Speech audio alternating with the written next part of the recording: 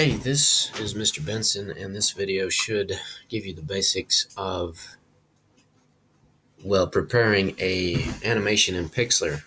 So I'm just going to jump right in. But as a heads up, you can't finish the video in Pixlr. You're going to need iMovie or Movie Maker or some other program to finish it. This is just the drawing phase of your slides. Okay, so to start right off, you're gonna need some pictures, and you're gonna want a mouse. Although you can do it with just your pad. If you have a mouse, bring it with you to school. So we're on Pixlr.com/editor, and you're going to open an image from your computer. And I have, let's see here, my drive. I think I went to Photos. That's me right there. So I have these images. These are all the ones I'm going to use. But I'm going to start with the one right here. And I hope this is still recording. But anyway, so I have this kind of pixelated image. That's fine. This is an image I took with the Chromebook. So anyway, so I have opened the image.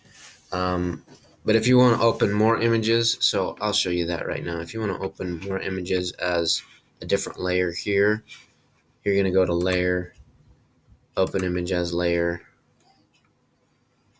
and then I've got these same ones, and I'm going to try this. No, doesn't look like it's going to work. So you can only do one at a time, but I can just go back and do it a couple of times.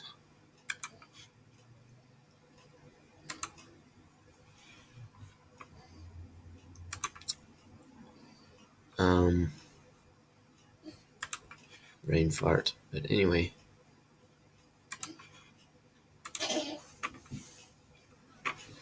So yeah, I've now got these layers here. This is the topmost layer, but when I uncheck it, it's not visible. So you get to see a bunch of different pictures of me. Anyway, so we'll start with these top three, and I'm actually just gonna delete the background layer for now because the background doesn't match very well. Anyway, so now I have this guy. Yeah, all three of those. So we'll start off with the basic outline we talked about in class. And this might take a lot of time, so I'm going to just sort of rush through it. Or actually, I wonder if I could pause this recording.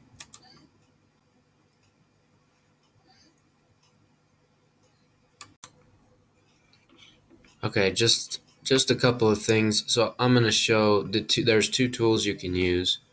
The first tool is the pencil tool that I'm going to show. So you got your pencil selected here.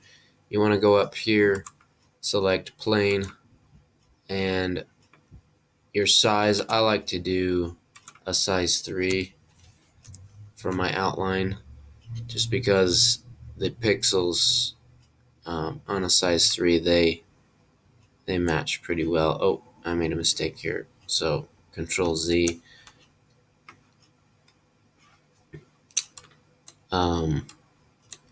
So the layer that's visible is this one. So I need it selected before I can work on it. So I'm just going to do that. So with the mouse, it's pretty easy. Oh crap, I did it again. Okay. Before you draw, I'm learning this myself again, I guess. Add a layer. And that way, this layer here, you're not going to mess with it. So I'm actually drawing on a transparent layer at this time. So anyway, You can see I'm following the contours of my body. This is a nifty tool if I want to move it and just quickly go through the outline of whatever it is I'm drawing. Anyway, so I'm going to pause the video there and finish it and show you the finished product. So I said I was going to do another tool. There's two ways to do this. The second one is this shapes function. You just select the line. Of course, make sure your pixels are 3 again. This one gives you a little bit easier if you're like me and you have a hard time with art. You can basically drag your lines rather than free forming everything, and it looks a little bit nicer. Okay, so here's basically what I've been doing.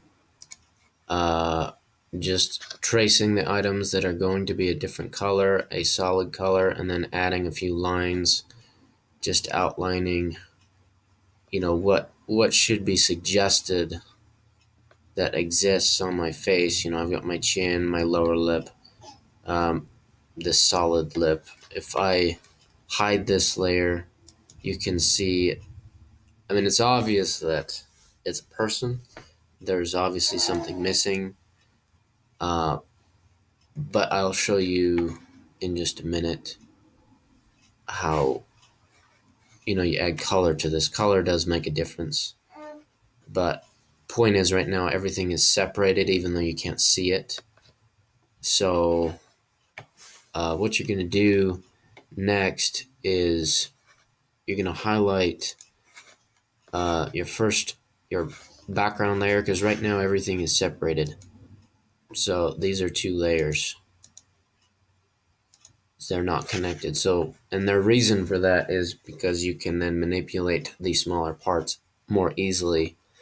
And this is why I fill the color separately from this, because then I could copy a section and change it and then just add it in later if I want to.